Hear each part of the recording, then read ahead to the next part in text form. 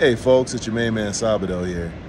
I'm on my way home from my fishing trip in Denver, and I realized I did not have an episode for tomorrow morning, so I thought I'd film one at the airport. And I thought I would talk a little bit about a conversation I had with my political science teacher when I was in college. But before we go down that path, I'd like to just ask that you like or subscribe to the channel so you can continue to hear more early retirement tips and just general life stuff. So let's get after it.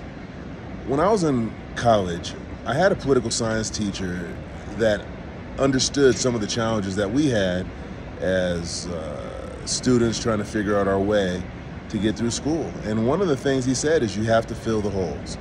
And I didn't quite understand what that meant. And he sat down with me and went through the syllabus, and he said, if you come to every class, you get X amount of points. If you get A's on your quizzes, you get X amount of points. You get reading, you get X amount of points. And each of those amounts of points, they were a certain percentage of your overall grade. So I thought to myself, then he said, so if you do all of these other things, then by the time you get to the final, which is 20% of your grade, you're already going to have a minimum of a B if you get 0% because you've done 80% of everything else. Well, it's no different when you look at retirement. There's a lot of conversation about putting money away. There's a lot of conversation about saving in 401ks, and old guys like me like to try to tell the millennials not to buy a cup of coffee so you can retire in 10 years, which, I don't necessarily subscribe to that because I think it's a lot more complicated than that. But what I think it does do is tell you that if you take the steps now, and again, this is speaking to folks that are 20s, 30s, 40s, and I didn't start until I was in my 30s, late 30s, early 40s, getting serious about looking to retirement. And again, I'm 52 and I'm retired and I'm fairly comfortable in my retirement. But the idea is try to fill those holes. Figure out what are those things that I can do now that are going to keep me out of the hole.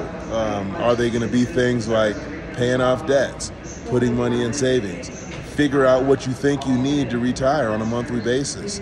Figure out your cost of health care. And once you do that, then what you can do is you start saving towards that hole, fill that hole, then everything on top of that is gravy. One of the things we looked at is we took a look at our long-term care planning, got that taken care of. Started looking at the life insurance picture, got that taken care of. Started looking at a whole bunch of different things and just got those things squared away. So now, even with some of these market fluctuations, which no matter how comfortable you are going to create a little bit of angst, no matter who you are, I'm not as worried about how things are going to turn out because we've taken a chance to fill the holes.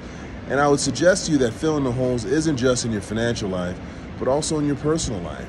If there's a certain place that you want to be, what are the incremental steps to get you to the place where, as I like to say, the lowest grade you get is a C? So again, I promise you this wasn't going to be a long video. I wanted to share with you, it's been burning with me for a period of time now, the conversation I had with my political science teacher.